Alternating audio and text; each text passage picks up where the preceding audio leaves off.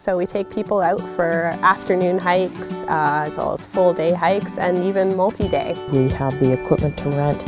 We show you how to use it. We'll even show you how to, get up if you fall down. You really, you don't have the crowds that are here. You can go out and you can spend a whole day exploring and going in places that you normally wouldn't go in the summertime. It doesn't matter if you've ever tried on a snowshoe or a pair of skates. If you can walk, you can snowshoe, and you just go at your own pace.